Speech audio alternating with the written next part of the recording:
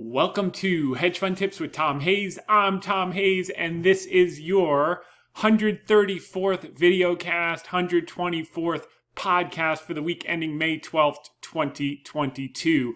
So we're going to kick it off with media, and first I'd like to thank Liz Clayman and Ellie Terrett for having me on Fox Business, the Clayman Countdown this afternoon, to talk about the market.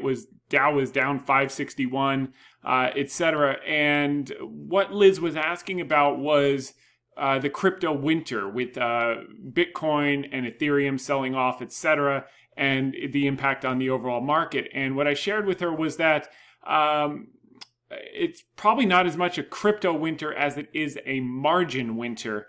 And that means basically as the 10-year yield skyrocketed from 137 basis points in December. Can you imagine? It was 1.37% just 5 or 6 months ago, and peaked at 319 earlier this week. In that period, money's come out of crypto, it's come out of innovation stocks, it's come out of tech stocks, it's come out of biotech stocks, it's come out of China tech, and recently it's come out of everything under the sun that hasn't been nailed down. Correlations have gone to 1. It's a forced liquidation, and it's just got to clear through the system. It's basically where we're at now. Don't try to look at companies and say, do valuation. At this point, it's just structural, dislocative, and that's where huge opportunities show up. Now, this is due to 1, the higher cost of margin, 2, margin calls for long duration speculative assets as they decline in price. You've got your Beyond Meats, your Pelotons, your Teladocs, your all these companies that have gone from 100 times sales to 50 times sales, and they just keep going lower and lower, and margin calls. So it's a cascade to wash out all that retail money, then wash out the funds that are exposed to those type of things, and deal with their fund closures, etc. And then we can find a base, and we'll rock it up to intrinsic value and beyond. So that's number 3. And then as yields stabilize, and now today they got down to 282. This was a key point I made about 2 weeks ago in one of our articles. I wrote, if you want to know when value tech, China tech, and biotech are going to go up, just let me know when yields stabilize and they stop going up. And that's when you'll start to find a bid for those stocks, and you'll find a material bid for those stocks because they can perform exceptionally well, even with a 3% 10-year, which is low by historic standards, number 1. Number 2, we peaked out at 325 in October of 2018 during a tightening cycle. Tech was doing just fine, biotech, etc.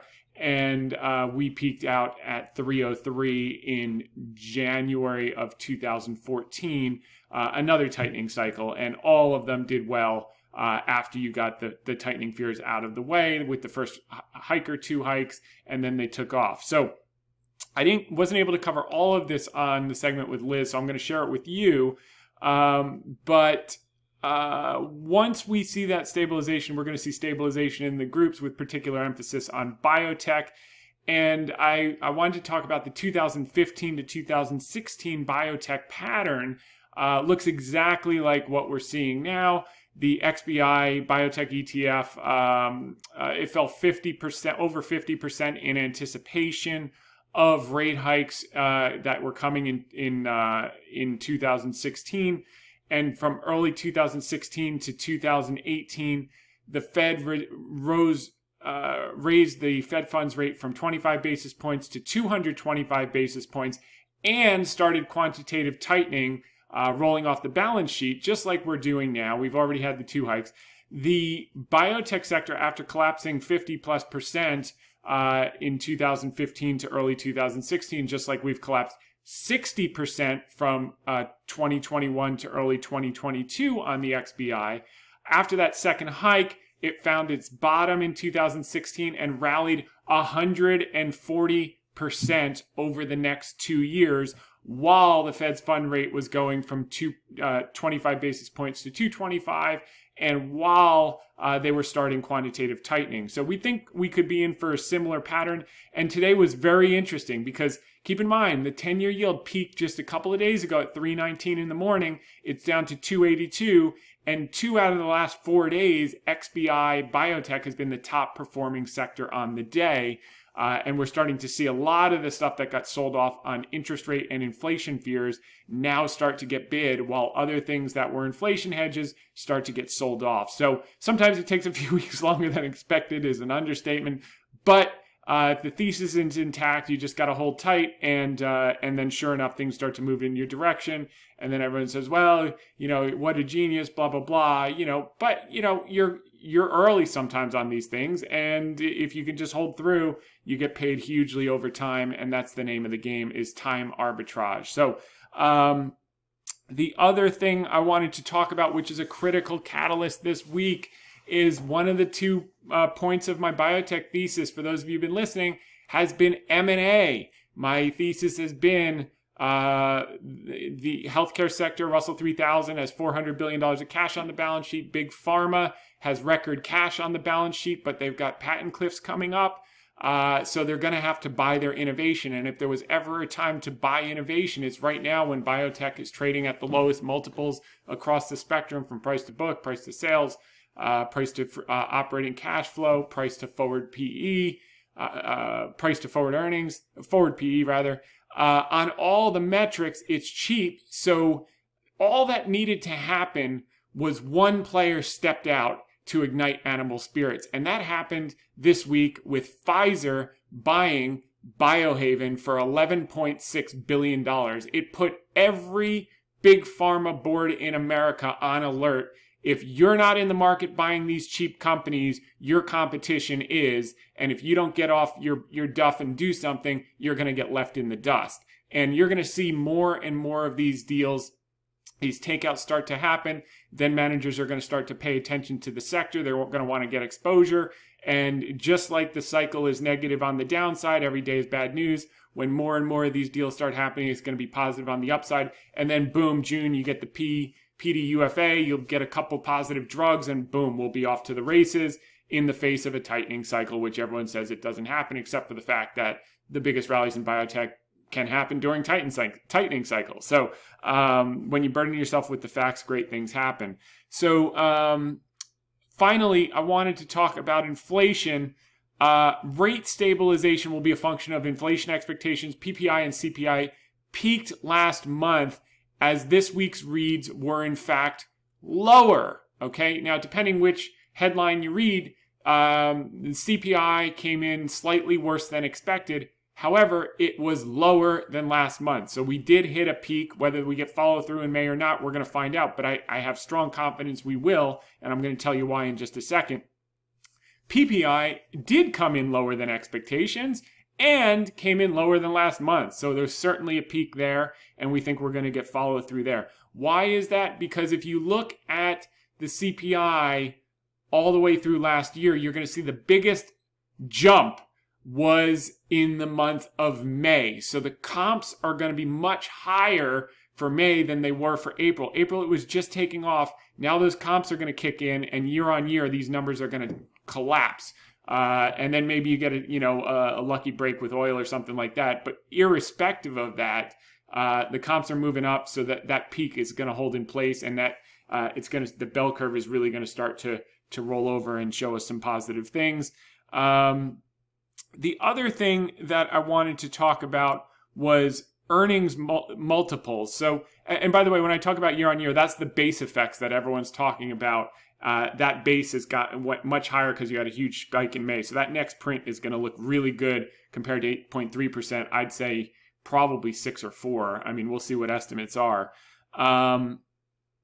And finally, earnings and multiples. This is a key critical point that I kind of went through in the article of the week, which was that the 5-year average multiple on the S&P 500, which includes the last tightening cycle, by the way, when the Fed fund rate was over 2%, and quantitative tightening through that period with rates much higher, the average multiple was still 18.6 times.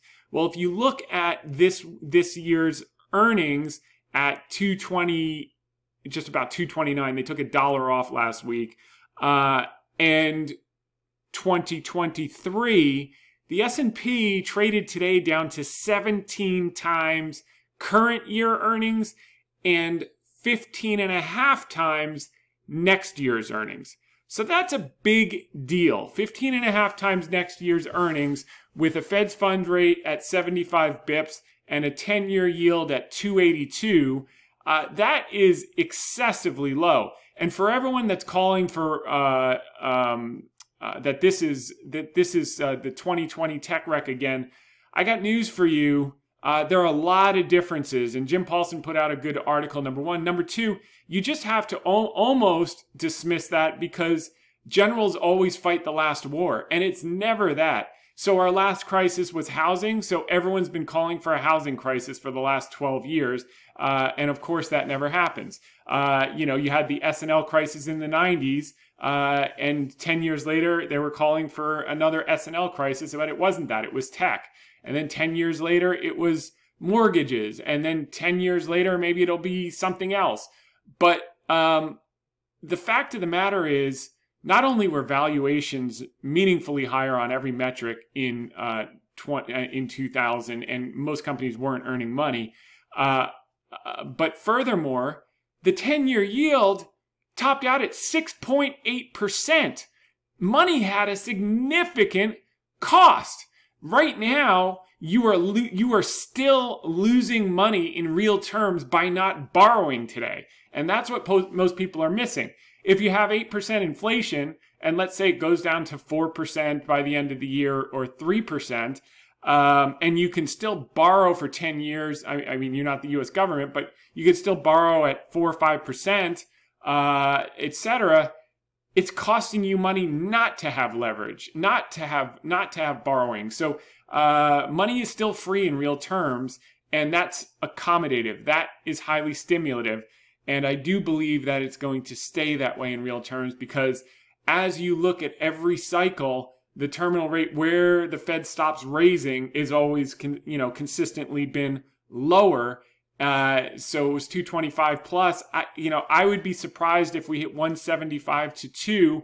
And what did the 2-year yield get up to this week? It was at 271 and change, or even higher.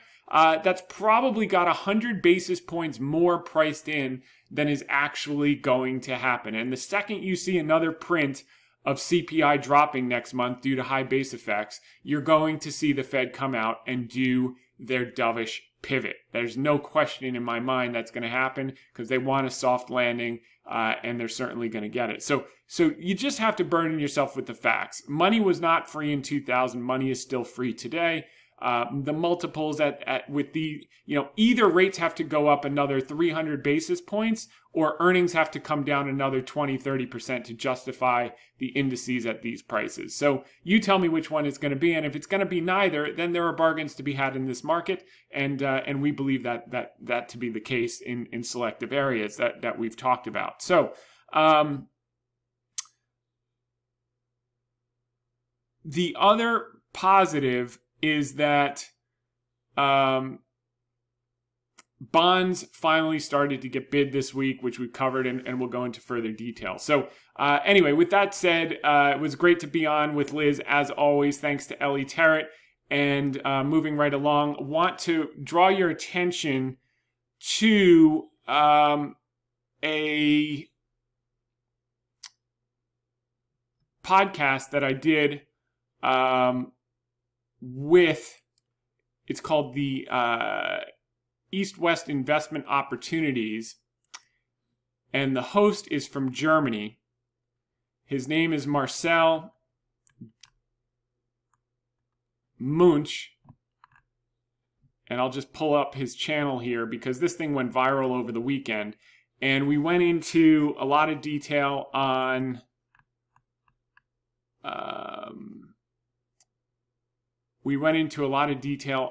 biotech, China tech in particular, and the overall market. And this one, just basically went viral over the weekend. 156 comments, 9,500 views so far. It's a 30-minute watch. If you want the latest thoughts on biotech, China tech, and the overall market, it's definitely worth a look. So thanks to Marcel for having me on that. and you'll see him. Just here's his channel, East West Investment Opportunities, and then you can find his Twitter in the show notes right here. Marcel, M-U-N-C-H, with 2 dots over the U, and that's his Twitter. So thanks for having me on. That was really great. Also want to thank Sagarika Jaisingani for including me in her article on Bloomberg. And this was about the CPI print. I said the market won't like it initially, but it came into the print very weak, and we may see some buyers step in over the next 48 hours. And we did see some buyers step in at the end of the day today, with biotech up huge relative to the rest of the market, was the top performer. Also, retail was up because there are rumors. I think it was Coach was up, or one of those, Kate Spade or Coach, some handbag company, because there are rumors that Shanghai is going to reopen in June, which could be monstrous. And by the way, the K-Web was up today, so it was opposite day. All of our stuff was actually green, which was a nice thing. But why was it green? It was green because look at the 10-year yield. We've been talking about this for 3 months. We thought that bonds were hitting a bottom, yields were hitting a top. We think that may be the case. They've popped off pretty quick off that 319 down to 282, and all of a sudden, all of our stuff is getting bid all at once. It's a positive step in the right direction, and we look forward to more to come. Want to thank Ellen Cheng, who did an amazing article on biotech in thestreet.com. She used a lot of the stuff that we've been talking about in terms of companies trading at a discount to the cash on the balance sheet, and we're going to go into some nuance on that. A viewer named Adam Dyer, who's a junior investment banker, pulled together a whole spreadsheet for me, did an incredible job with it to get us like precise data, not just taking what we see in the articles, etc. And we'll go into that. But what you can see here is that the numbers of NASDAQ biotech members trading for less than cash has surged. So they're talking here about 20% of the 37 members are trading for less than cash.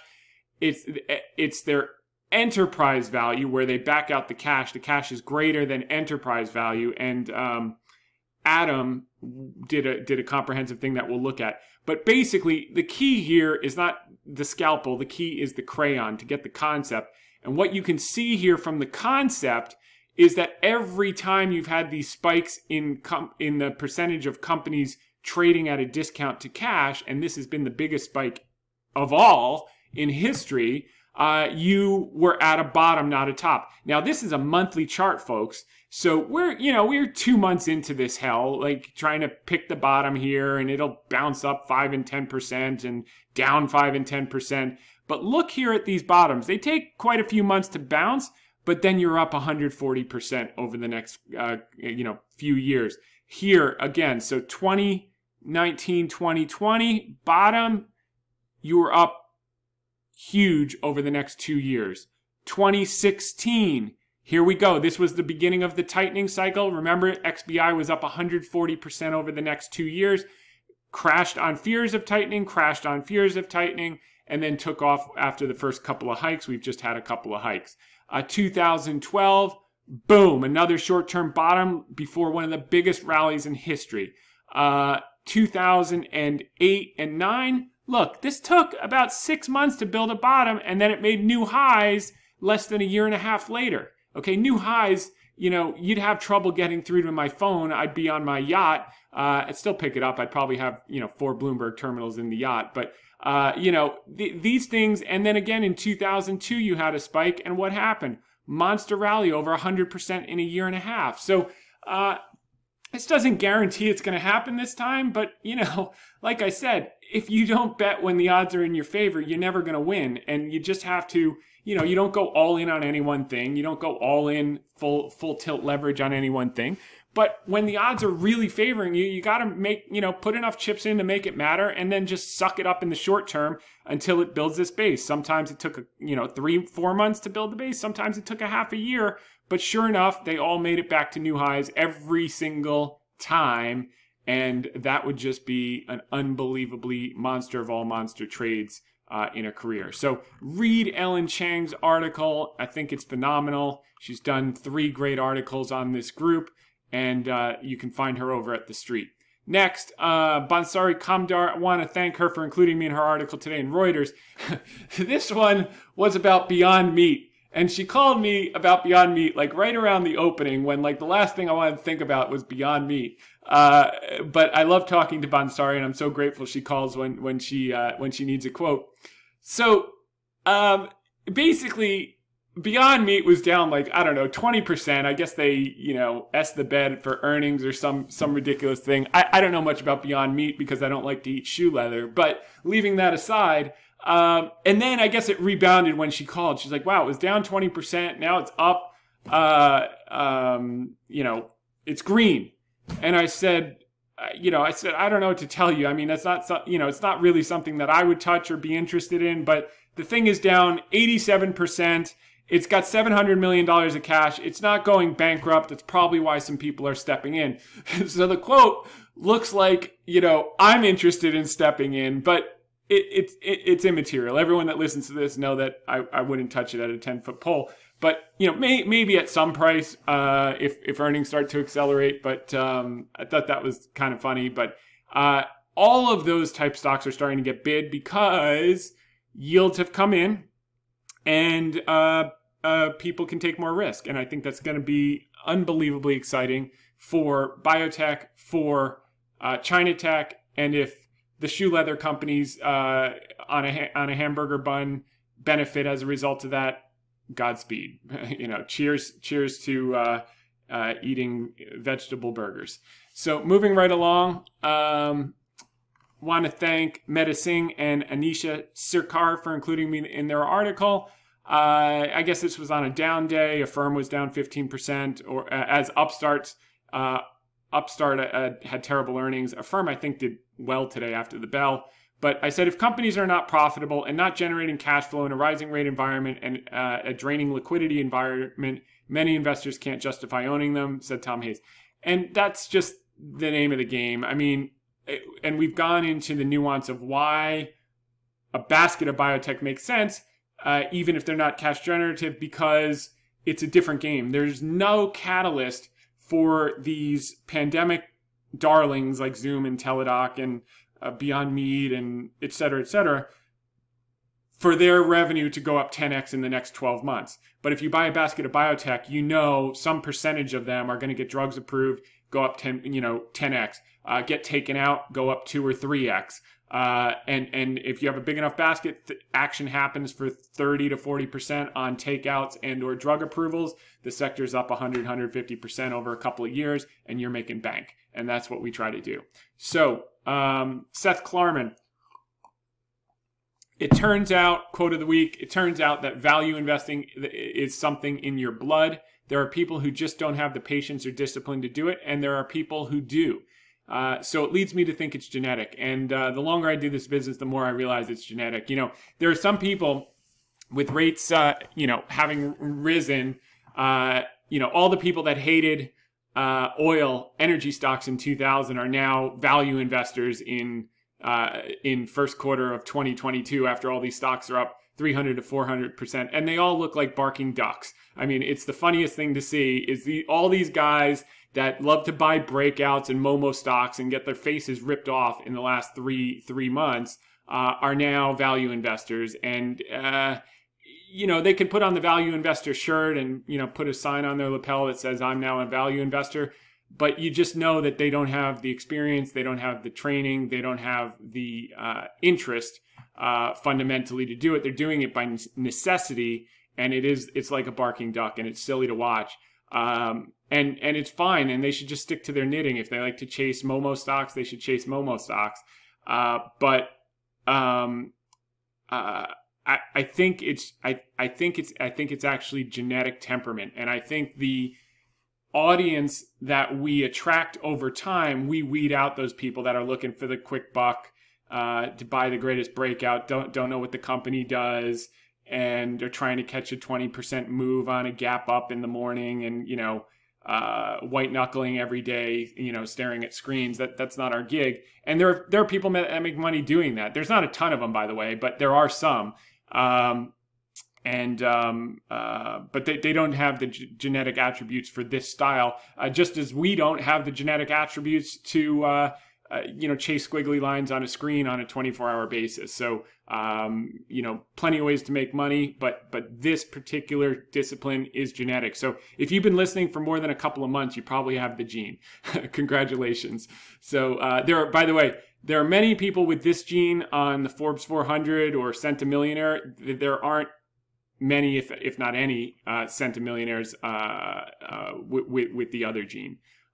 So just keep that in mind. Patience pays, buying high quality when it's on discount, being patient, letting it build a base, dealing with the short-term headwinds and nonsensical overshoots on the downside before you're laying off to the excited people on the overshoot on the upside. It's just part of the game, and I think it's genetic now. I don't even know if it can be learned.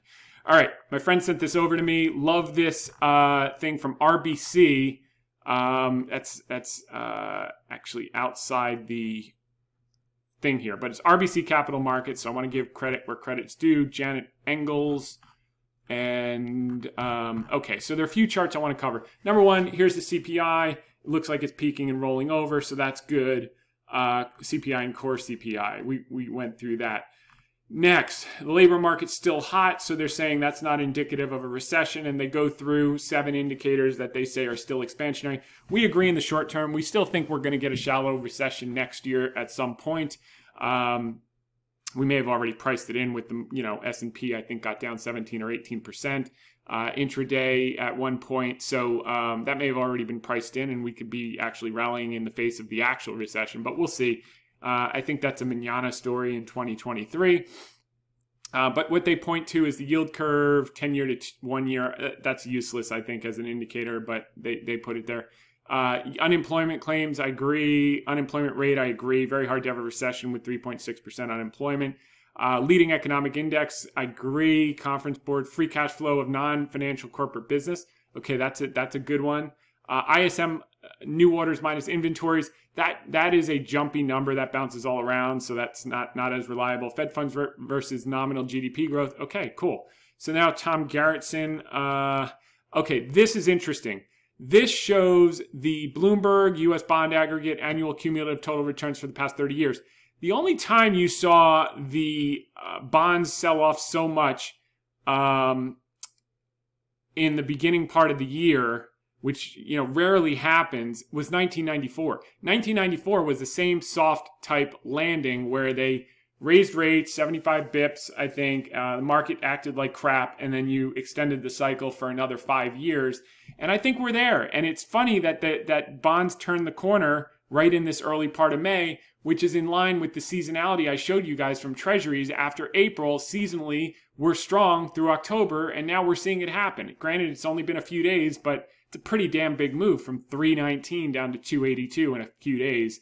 Pretty exciting that this is matching up to 1994, because that's kind of where our thinking has been, as you guys know. How far will the Fed have to rate hikes?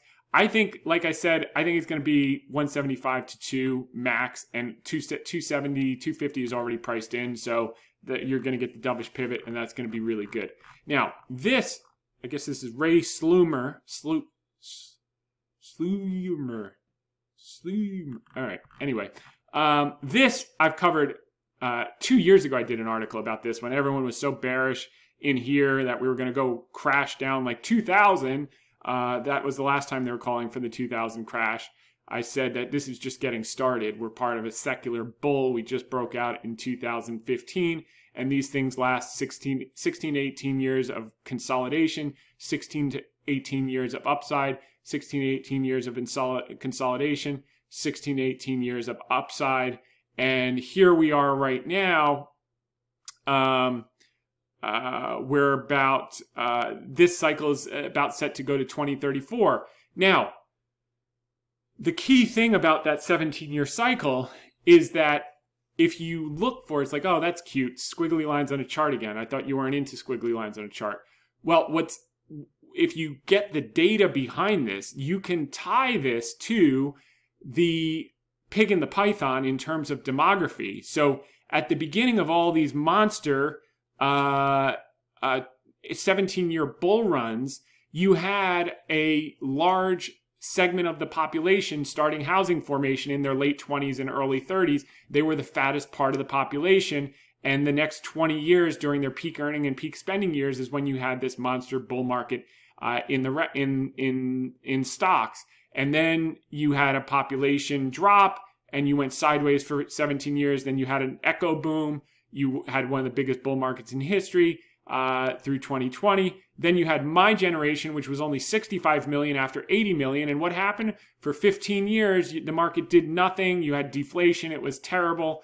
And now you've got 72 million millennials, average age 31, starting housing formation a little later. And that's why we've been moving since 2015. And we're probably going to go through 2034 would be a reasonable expectation. It doesn't mean you don't get 30% corrections on the way up. You had it in 1987. You had a lot of volatility in the early 90s. You had a horrible year in 94 in the first part, which we just covered. And then your biggest 5-year rally ever. You had it in the 50s. You had a couple of these big sell-offs of 30%. But the trend for the 17 years, and that's why you need to be patient. That's why you need to be not on margin. So you can just ride through whatever is going to be thrown our way, or if it's done and now we're going to start to rip higher. I don't know for certain. I know probabilities, but it doesn't really matter if you're thinking with this in this scheme of things. You're going to make a lot of money if you can just hold tight through the 2030s and ride this wave of the millennials, in our view. I like to see that. What else did he cover that was useful? Just 10-year yield peaking out, 2-year yield peaking out, dollar maybe topping. We'll see. We know the commercials feel that way, so they're usually a few months early. That would be nice to see. That would be very positive for earnings. And then he just goes through the history of corrections and kind of says, looking at sentiment, we're near a buy versus a sell. We've covered all that stuff. Consumer sentiment is abysmal. It can only go up from here. CPI, if that's peaking, that's going to help. Consumer sentiment and CPI are attached at the hips. All the corrections since 1980 and the reason to stay in the market, et cetera, et cetera, et cetera. So thanks for that. Very useful. Let's look at the short-term indicators just to give us a barometer of where we're at. 10-day put call. This is where you want to be a buyer. Buyer. And again, you could say, well, this time is different. And maybe you'll be right, but 98 out of 100 times, if you're net buying when things are this oversold, you're going to win over the next 6 to 12 months in a major way. This is the National Association of Active Investment Manager, updated down to 25%. Scared out of their minds. They're at the lowest weighting since the bottom of the pandemic. That was at a time to buy or sell. Well, if you remember from our March 19th article, which was one day before the bottom when we said it's time to buy, we think it's time. We think it's time to buy specific things that are going to benefit from these lower rates. PMO buy all, it's still down at zero, was at zero last week. But if you're buying at these levels, you're generally winning over and over and over and over and over. So even the Dow has come down now to a buy level. That was kind of the laggard. SPY, S&P 500. The bottom Fisher indicator is down to where you want to buy. There's no indicator that's saying maybe wait to buy. Every one of them is saying it's probably time to consider. Even the consumer staple index, this goes up because staples go up when the market corrects. This is at a high. This is going to roll over. Money's going to come out of staples and back into risk. And both percent S&P back down to pandemic levels. McClellan Oscillator finally came down. NASDAQ, McClellan Oscillator's down. So, you could be scared or you can play probabilities, and we choose to do the latter. Sometimes, it hurts for a couple of weeks and then we make bank. So it's just the way we do it, and it's genetic. At this point, I'm convinced it's genetic. After meeting so many people, you either have it or you don't. And if you're listening to this call, you probably have it if you've been with me for a few months. So God bless, you were blessed. David Tepper covered his NASDAQ short earlier this week, so he missed it by a day or two. God bless. He's one of the best ever in history. Owns the South Carolina Panthers, and he's got that gene, by the way, and he's on the Forbes 400 list. So he's got his bearish exposure off. Jason Gopfert says, today, this is Thursday, more than 29% of issues on the NYSE have hit a 52-week low. On the NASDAQ, it's more than 33%. There have only been 18 similar days since 1984. The S&P showed a loss a year later just once out of those 18 times, or negative 0.2% of the time. Its median return for the remaining 17 times was 32% a year later.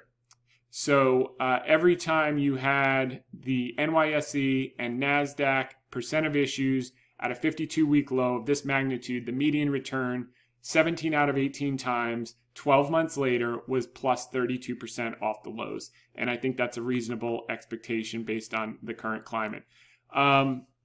Goldman's Oppenheimer sees value in $11 trillion stock route.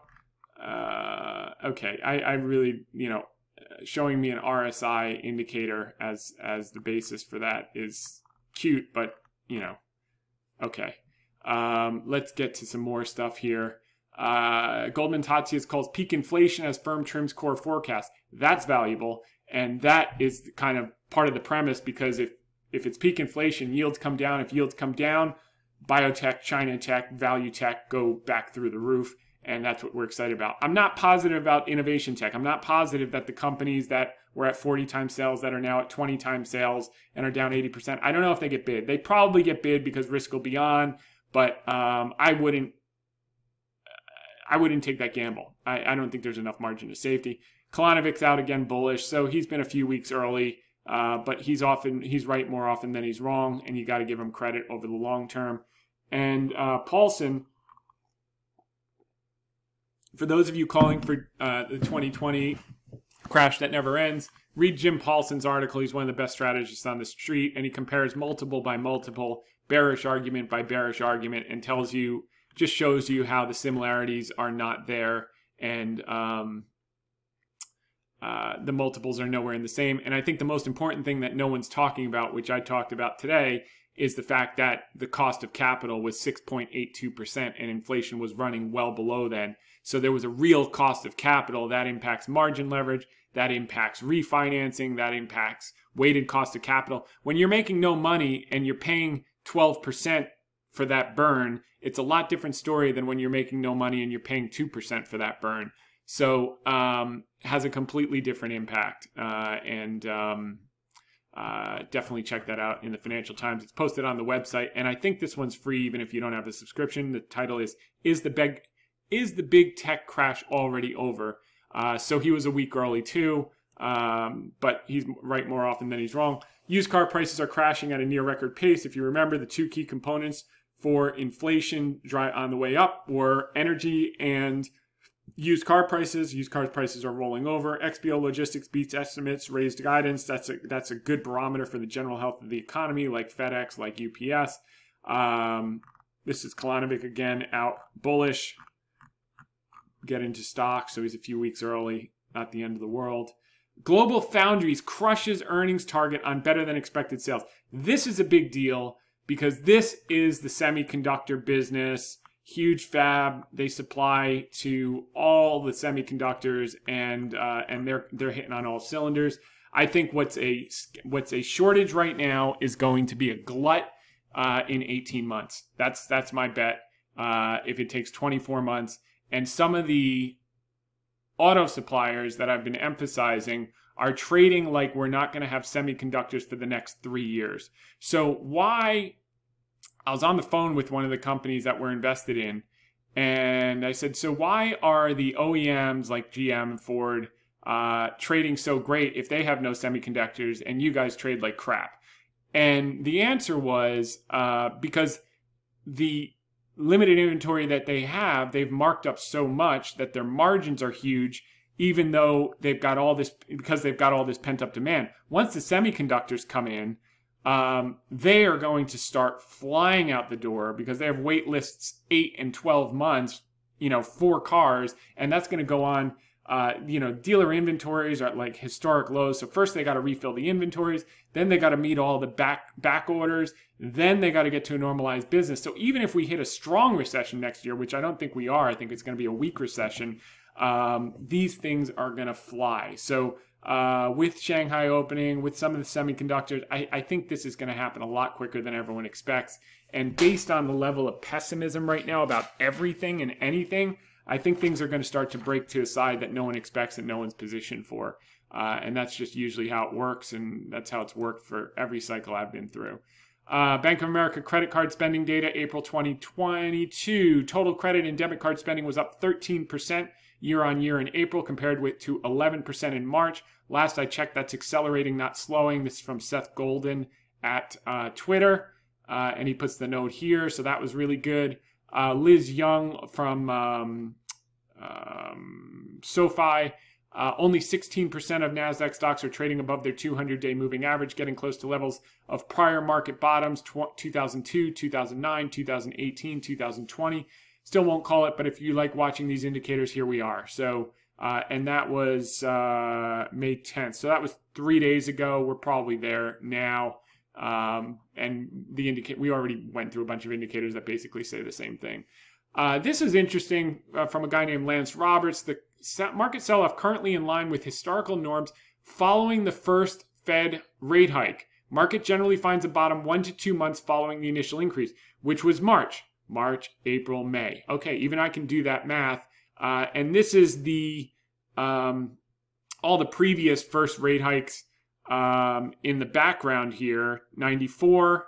By the way, that's interesting. It looks like 1994 again, which implies, you know, as Powell said, softish landing, which could lead to a 5-year monster run. In 1999, 2004, 2016, 2022, and you see that they all kind of roll over. This is, and then 1 to 2 months later, you get this bottom, which is where we're at right now, and then you get a rip higher into the end of the year. So let's see if that happens. Okay, moving right along. Again from Seth Golden. For the FANGM stocks, Facebook, Apple, Amazon, Netflix, Google, Microsoft, valuations have been reduced. The PEs for this group are now 29% lower than their 5-year average. And rates are still lower than their 5-year average. And the multiple's down 30%. This is an overshoot in my view. And the catalyst that had to change was the 10-year yield had to get back below 3. And now it's got to stay there. So that's the key. Will it stay there? And if it does, then all of our ideas are going to take off very, very quickly. And that'll be exciting. So next, we did that. Next, here's an article from Counterpoint. Global semiconductor shortage likely to ease significantly in the second half of 2022, despite the China lockdowns. Okay, so this is worth reading. And they go through all the reasons why. Even Zero Hedge, the bearish blog, S&P most oversold since March 13, 2020, when Powell announced he was buying anything not nailed down. It actually wasn't the 13th, it was the 23rd. But anyway, the point is we're oversold, and we've been saying that, and I think the market's maybe starting to recognize. Here's the PPI print chart that I showed you, that I was talking about. Last month was the peak, but I think, does this go back?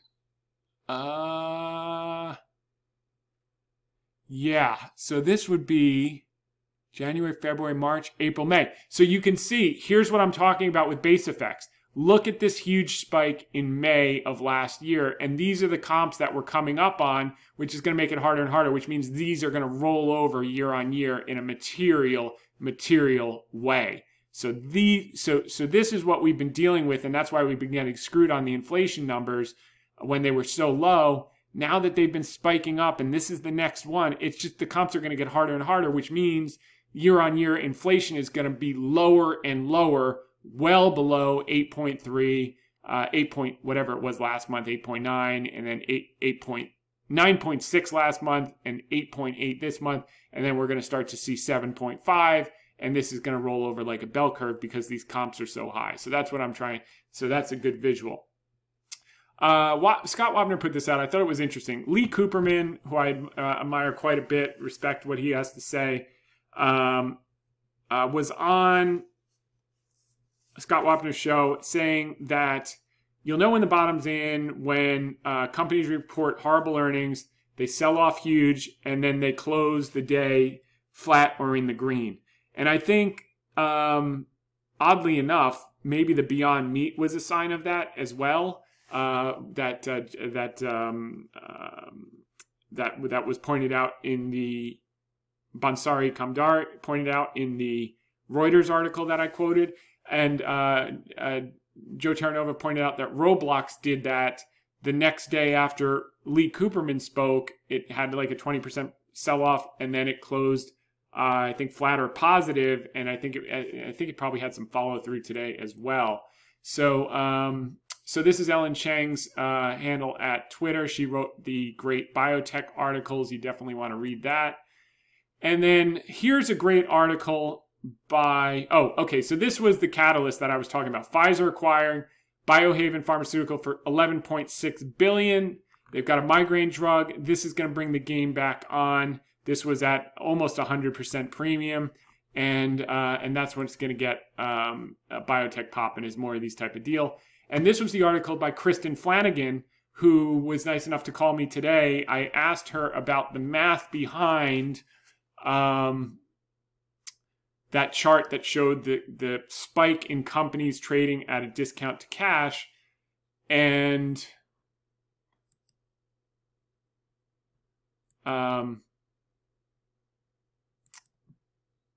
she was nice enough to call me.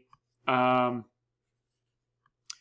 basically what she was saying here is that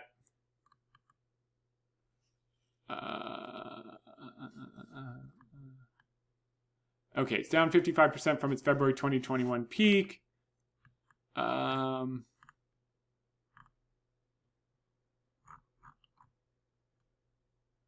Nearly 200 such North American-based companies have negative enterprise values, meaning that their liquid assets, i.e. their cash and short-term investments, are worth more than their market values, according to the data compiled by Bloomberg, and also the data compiled by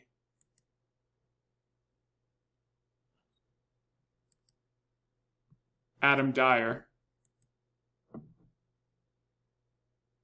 who put this together. So he ran the IBB and he ran the XBI, and the XBI was correct. They said about 20%, whereas previous spikes had been about 10%. Adam got specifically to 16.56% of companies are now, their enterprise value, when you back out the cash, is less than their cash and short-term investments. And then he goes through and he sorts by, so you can see each of them. And what you find is, by and large, the ones that are trading at a discount. So there's the enterprise value, ITOS, the cash and short-term equivalents, 848 million, negative enterprise value. Then you've got like DMTK, 18 million enterprise value, 145 million of cash. SRRK, 28 million enterprise value, 212 million of cash. So, so you'll see a lot of them are cheap as heck. Obviously, you have to go through them and look at their burn and all of that stuff.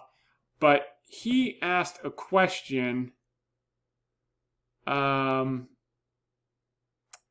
If the weighting of the enterprise value below cash and stocks in the IBB and XBI, would it be better to create your own index of those specific stocks instead of buying the entire index? Of course, those businesses have the most issues associated with them, but it seems like the reward would be skewed in their favor. For example, not thrilled about buying IBB with Amgen trading at 24 times enterprise value to cash while being weighted at 10% of the index. Perhaps this is relevant as your thesis is based around the fact biotech sector as a whole historically stands to benefit from a rising rate environment.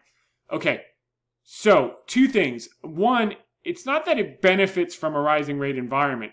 It's that it can appreciate in a rising rate environment. So most people are saying that in a rising rate environment, no tech can work, no biotech can work, no emerging markets can work. But when you actually look back, and during that tightening period as well, China tech did exceptionally well. Biotech did exceptionally well. They actually have a reasonably high correlation, so it's feast or famine.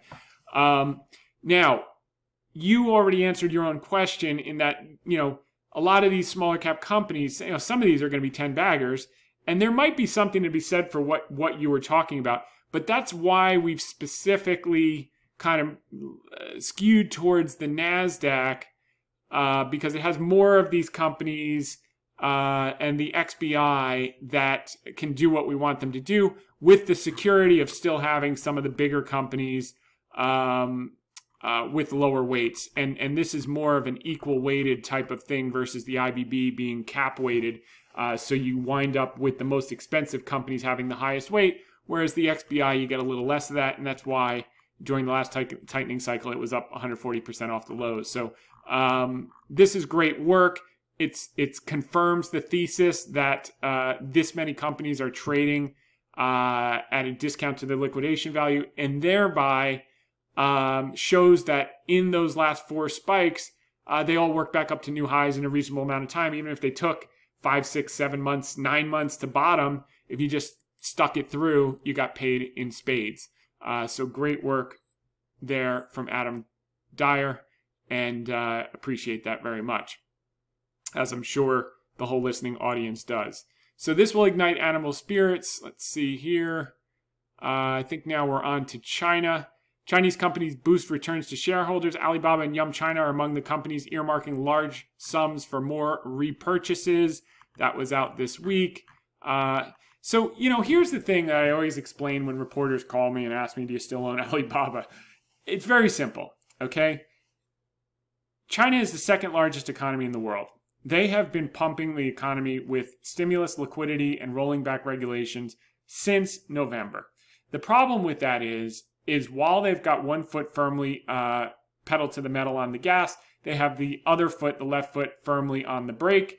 And the company is spinning the back tires, burning smoke, waiting for the green light to go off so it can just smoke them down the quarter-mile strip. And we may be near that. If that was a true indicator of whichever handbag company that was, Coach or Kate Spade or one of those. Oh, it's called Tapestry now. That's why I couldn't think of it. They were up today. The retail group was up today on rumors that they're going to reopen in June.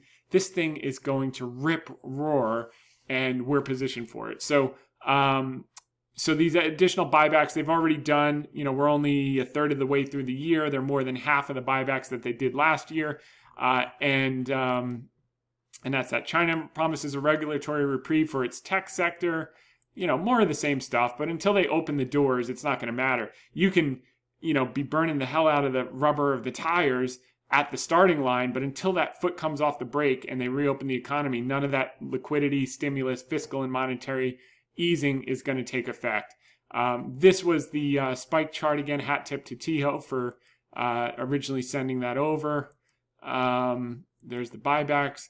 Li Auto beats sales and earnings estimates. It's relief and the stock is rising. That was really positive to see. It shows that despite all the headwinds over there, the consumer is there. And then today, this was a shocking article. Jack Ma makes rare public appearance at Alibaba Hangzhou campus to discuss philanthropy and agriculture tech. There's no way this visit happened without the government's blessing. And there you can see him. This is the South China Morning Post, by the way. There's no way this picture would be highlighted here with Jack Ma sitting right here with all these young people sitting around, talking with their hero, the founder of Alibaba. This is a positive sign. It's basically saying the tech unwind is real. This guy can come out of his cave, and we're off to the races. Once we reopen the economy, all the things that they're promising to do are actually going to get done, and it's going to be just in time for what? Not to make Tom Hayes in America happy, but to make Xi Jinping have a frictionless transition to his third term in office. Like every politician around the world's number one job is what? To get re-elected. So next, China's top mutual funds welcome unlimited investments as their star managers expect to strike gold in the declining market. So they've removed their daily cap on subscriptions. 3 funds have returned at least 20% so far this year, while the Shanghai Composite lost 17%. And they're all basically saying, opportunity of a lifetime to buy this stuff. We agree. China's securities regulator pledges action to shore up region's worst performing stock market, says rout is an overreaction. Measures include encouraging more tech companies to go public and adding more stocks to the exchange link with Hong Kong. Vice chairman of China's regulatory commission seeks to soothe shattered nerves of investors. Interview with Xinhua. We've talked about all this stuff. More buybacks, more this and that. But again, keep putting the gas, keep putting the nitrous oxide. You got to take your foot off the brake for this thing to win the race. And it can win the race. U.S.-Chinese regulators in talks for audit deal. This is from over the weekend. So no further announcement, but they're communicating that should get done. Then Alibaba's CEO reassures employees amid economic and regulatory challenge.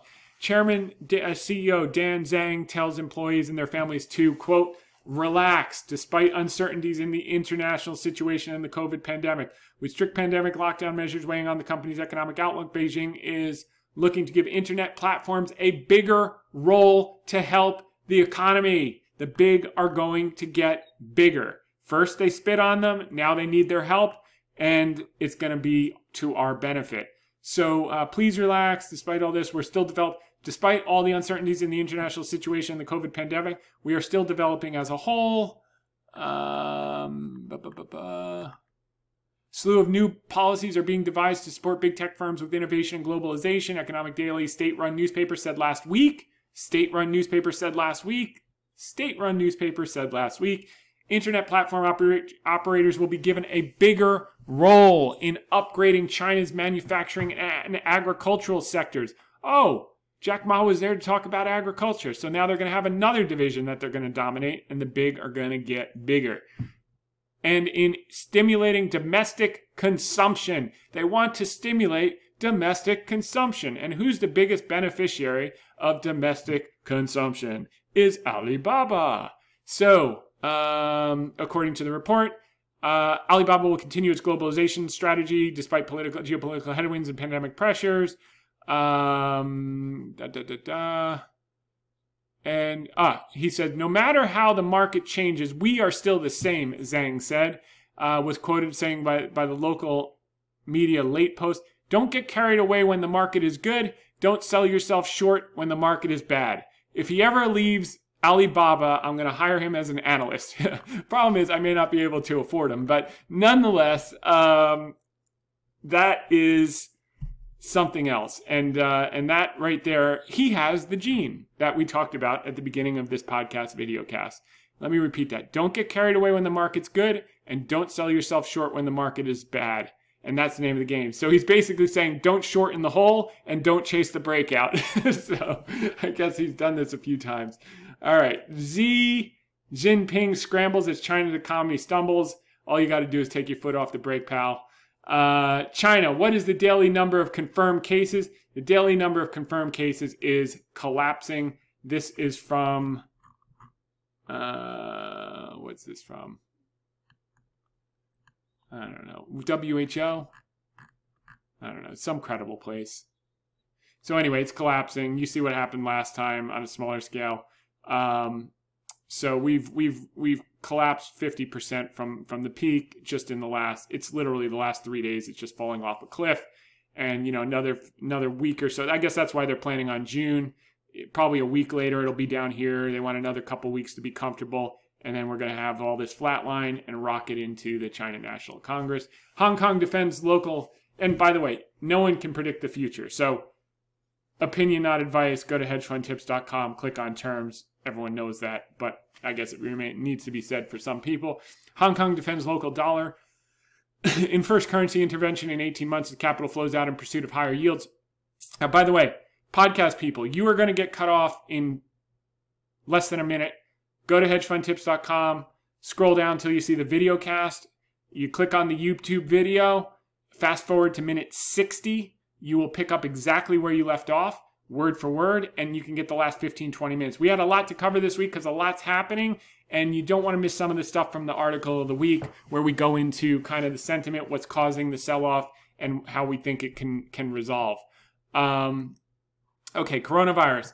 China's central bank lends support as Shanghai eyes reopening after COVID-19 cases dropped for the 15th straight day. Again, that's very good. You don't hear that in the news much. And here we go with the article of the week. The forced seller stock market and sentiment results. This is more about structural dislocation than it is about multiples at this stage, given where rates are. So the selling we are seeing in recent days is not orderly or natural. It is forced selling from fund liquidations and margin calls. It will flush through the system, and then we can find a bottom and start to recover. Maybe it was today. Maybe it'll be a week from now. We don't know. The only true defense in these type of environments is to own companies with a large enough margin of safety to weather it out until the sellers and margin clerks are done. You can't own stocks that have dropped from 40 times sales to 20 times sales, losing money, and pray that there's a bottom. You have to own stocks with proven, historic, and relatively predictable earnings power that are now trading at discounts to both the market multiple and their own historical multiple range. With that, you simply wait until the wind is done blowing and your business will rise first coming out of it.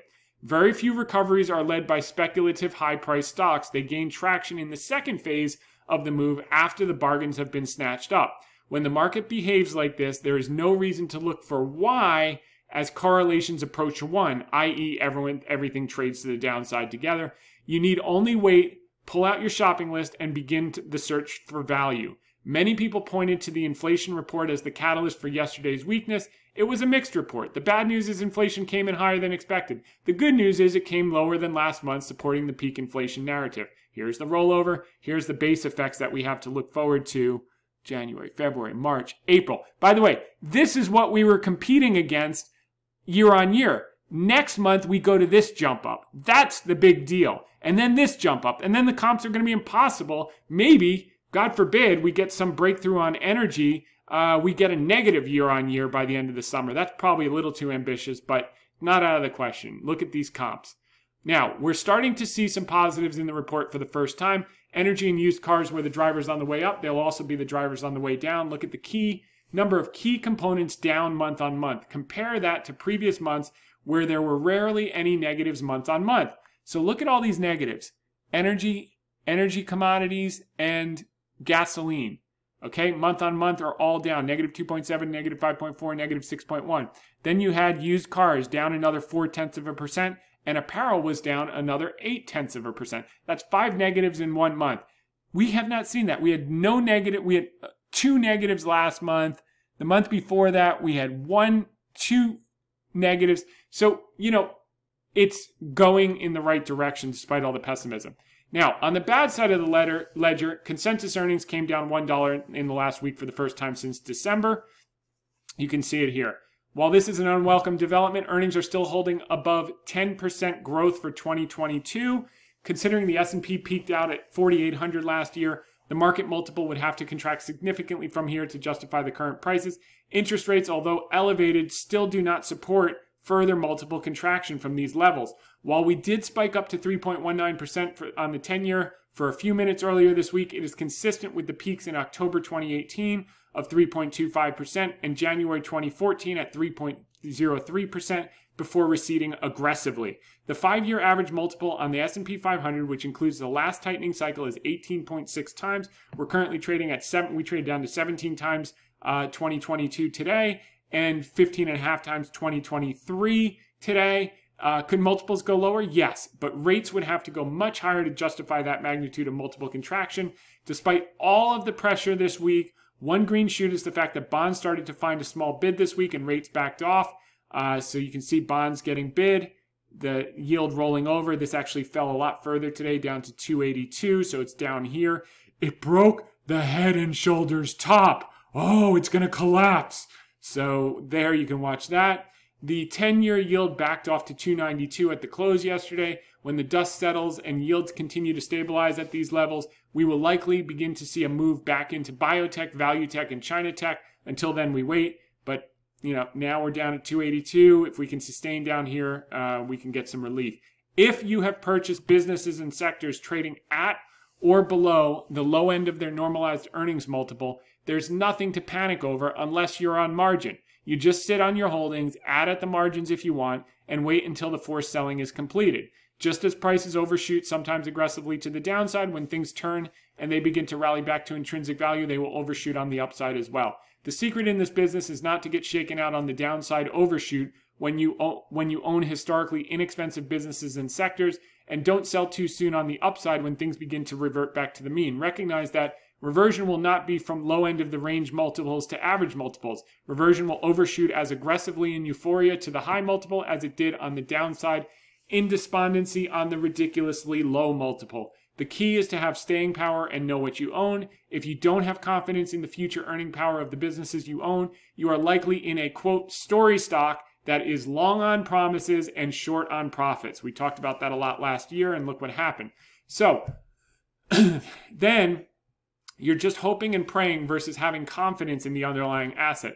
If you are in businesses and sectors trading below the lowest end of their historic ranges and have demonstrated predictable historic earnings power, your only unease will come from not having more capital to add or finding stocks that are up so you can use to add to your best ideas that are down, which we've done over the last few months with energy, selling them when they're up to fund the things that are down that are going to be the next things that are up a year from now. All these guys that will be China experts and will be laying it off, and everyone will be calling me about China like they were calling me about energy in the last few months. And I'm saying, I'm basically out of energy. The time to call me about energy was in 2020 when we were pounding the table. And the same thing's going to happen with China. Same thing's going to happen with biotech. In 2 years, everyone's going to be a biotech bull, and we'll be out of it. And the same thing with China tech. So beyond those two scenarios, the only panacea is patience. Biding your time, sitting on your hands, and waiting for the forced sellers who had too much margin to be liquidated so the market can clear and revert back to normalized valuations. Don't get me wrong, there's a large group of recent IPOs, SPACs, and story stocks that will never recover or return to new highs. Others will take many years. But if you're reading this, you're likely not the type of investor who buys momentum stocks. You, like us, buy quality when it's on sale and don't use margin. Therefore, you need only sit on your hands and wait. Time arbitrage heals all when you own a basket of high-quality businesses with historic earnings power at low multiples. Your best strategy is likely to go play golf and wait for time arbitrage to heal all wounds. I came out of the gate last night with a par, by the way, so that's good after not playing for 20-something years. Second round. So, I won't say there were too many pars after that, but I had a good time and hit the ball quite well. No short game, but it'll come back. If it does not, you got caught in the hype of easy money and you're okay. So if this makes sense to you, then you own the right businesses and sectors. If it does not make sense to you, you got caught in the hype of easy money and are paying your market tuition. Everyone goes through that process and pays the piper in their first cycle or two. After the tuition is paid, you always make sure, number one, you stay off leverage, and number two, you buy high quality when it's on sale. We've made no material changes to our portfolio beyond bulking up on a special situations auto parts supplier as the market has served up the opportunity in recent days. Mr. Market is in his manic mood, and we must take advantage when the window is open, knowing the market could go lower, but the underlying earnings power of our businesses is steadfast over time. Those are the type of businesses that enable you to live by the wise words of Rudyard Kipling. If you can keep your head when all about you are losing theirs and blaming it on you, if you can trust yourself when all men doubt you but make allowance for their doubting too, yours is the earth and everything that's in it, and which is more, you'll be a man, my son. And if, in fact, we are at peak inflation and yields, which may now be the case, that reversion may be coming sooner than later. So enjoy the golf and waiting time while it lasts, because the game will be back on before you know it. On Friday, we joined Marcel Munch from Germany of East West Investment Opportunities for an interview about our latest thoughts on the market, China, Alibaba, and biotech. It must have struck a chord because it went viral on YouTube and Twitter over the weekend. This is a good watch for those with interest in those areas. If you don't have interest in those areas, I can't imagine how you've watched me for the last handful of sessions. But in this week's AAI sentiment survey result, bullish percent retreated to 24.3 this week from 26.9 last week. Bearish percent declined to 49 from 52. Retail sentiment is still fearful. Fear and greed got down to 19. That's extreme fear. That's where you want to be a buyer, not a seller. And this National Association of Active Investment Managers collapsed down to 25, the lowest level since the bottom of the pandemic. So that's all you need to know here. 25, you can see it across the board. And then just looking at, okay, so, here are some of these story stocks, though, that actually are getting at levels, and they have a moat that's kind of interesting. Dara Khosrowshahi, the CEO of Uber, bought 200,000 shares at $26 and spent $5.3 million to buy his own stock. That sends a pretty interesting signal about that business, which may be worth a look. Okay, Russell 2000. So Carter put this together. I had him check it 5 times last night. And this is pretty exciting because the top 30 weights of the Russell 2000, which is the small cap index, their estimates, the cumulative 2022 earnings power of these 30 stocks, the top 30 weights in the small cap index, increased by 14% in the last 60 days. So while everyone's doom and gloom, these businesses estimates are going up dramatically. That's pretty exciting because this is the risk-on segment. These are the biotechs of the world, small caps. So pretty interesting green shoots starting to show up despite all the chaos that appears to be happening. Some key economic, we went through the key stuff, was the CPI and the PPI. CPI actually came in less than expected. Jobless claims are up a little bit, so that's to be expected.